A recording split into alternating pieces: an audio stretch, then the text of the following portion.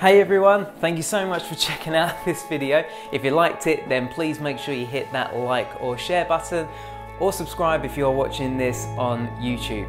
As you can tell from this video, I had an absolutely amazing time in India. I had so much fun.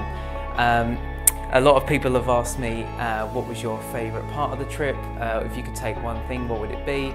Just to answer those questions that I've already been asked already. So having a voice-activated light stand, as I kept calling my friend Brendan all week in the geek part, having someone who's there to assist you, to help you out is so great. It meant that I can just concentrate on photographing my subjects. I mean, the people out there were just incredible, and the stories that I learned. It was just a really good trip. I was really happy with everything that happened on the trip. And if I could give you one tip, if you're thinking of doing anything like this, is make sure you get yourself a guide.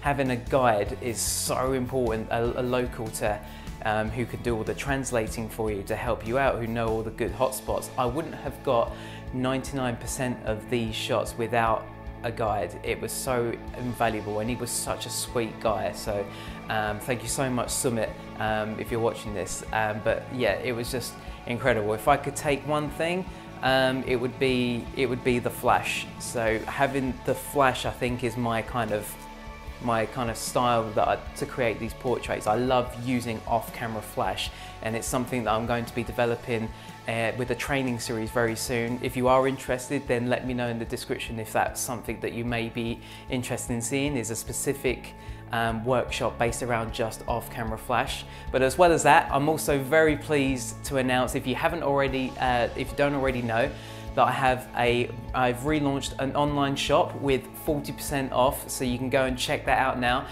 featuring images from this trip in India, so you can get yourself a print, or the recent exhibition that I did in Sri Lanka. You can go and get yourself one of those prints if you feel like one of those as well. But I will leave that also in the description box below. Thanks very much for watching again. I hope you enjoyed it. Please like and share it, and I will see you all next time. Bye bye.